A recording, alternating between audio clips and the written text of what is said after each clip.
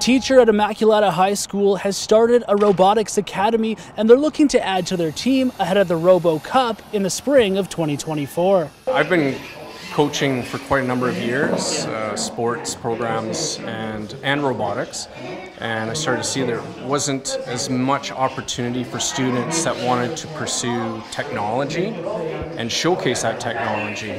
So we thought, why don't we start an academy where students could get together in community of learners and showcase what they're learning and have an opportunity to take things to the next level. Jessica Lowen, a mother of one of the students, would agree that the Robotics Academy has been something that's been missing from schools here in the Okanagan for some time, and that it's given her son a sense of purpose and belonging. It means so much to me, and I've expressed that to them because it's somewhere that Kai, my son, just feels really comfortable. He really just feels at ease with being in the classroom with him.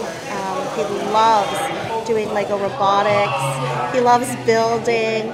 It's just a place that he can just really feel at home. The Academy is open to students grades 5 to 12 and welcomes all skill levels with no experience required throughout the Okanagan. I like robots, and my Lolo used to be an engineer. Well, my grandpa used to be an engineer.